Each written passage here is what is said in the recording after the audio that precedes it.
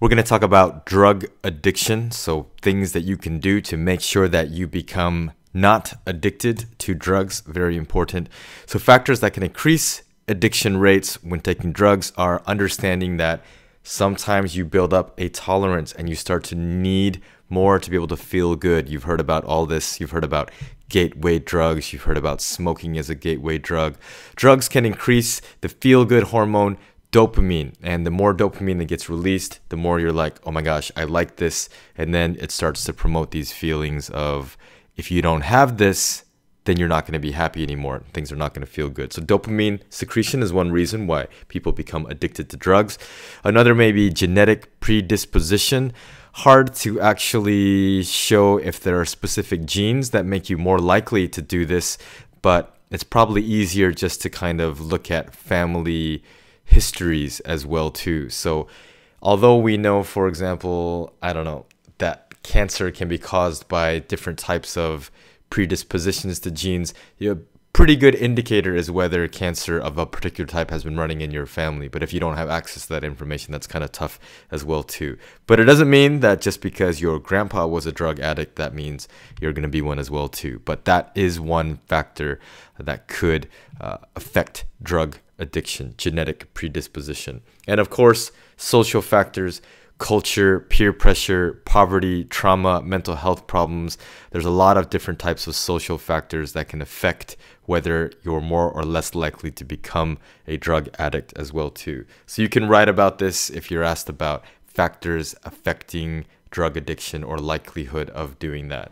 So obviously in terms of scientific approaches, dopamine secretion, genetic predisposition, this you must understand is kind of a cross between your environment and what you expose yourselves to, and also a little bit of tying into the nature versus nurture argument as well too.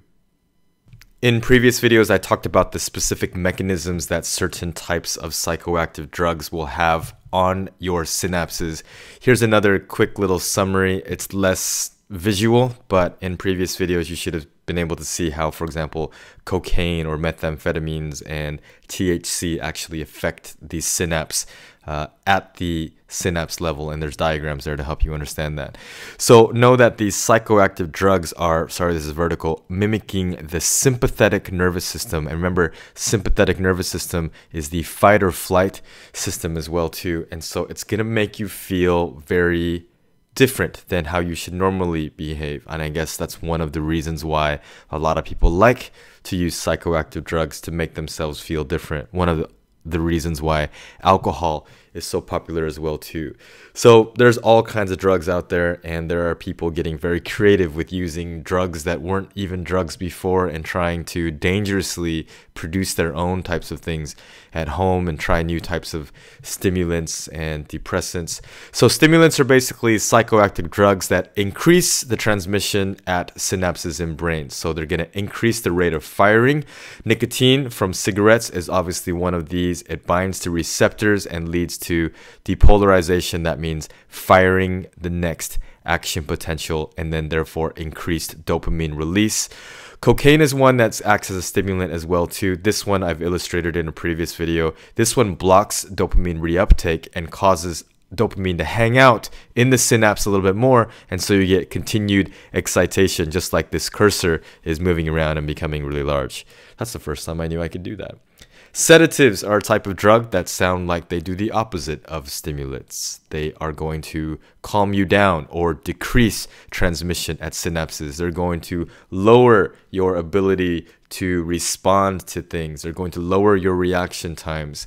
Playing certain types of games, operating heavy machinery, or doing anything like driving. Obviously, there are no laws really against like smoking and driving, but obviously drinking alcohol and also probably taking other types of sedatives that are going to lower your response time.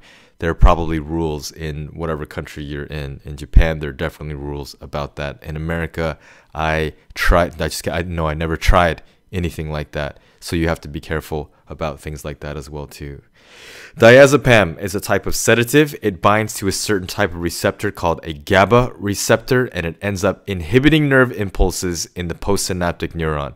So it means it's going to prevent the next neuron from firing by allowing the entry of more chloride ions. And the entry of more chloride ions tends to decrease the rate of transmission as well too. Tetrahydrocannabinol, more commonly known as THC, or even more commonly known as weed or marijuana, this is the active ingredient in marijuana, binds to receptors that are called cannabinoid receptors, and they also do something similar. They inhibit the release of neurotransmitter. So instead of even doing anything at the postsynaptic neuron, you're just allowing less neurotransmitter to go through. So that means less firing, less action potentials in the postsynaptic neuron. Psychoactive drugs mimic the sympathetic nervous system, kind of like a sin. Sympathetic. That's how you remember sympathetic systems, like sin. It signals the fight or flight system. I've said this before in other things as well too. All right, people, don't do drugs because it'll start making you hallucinate.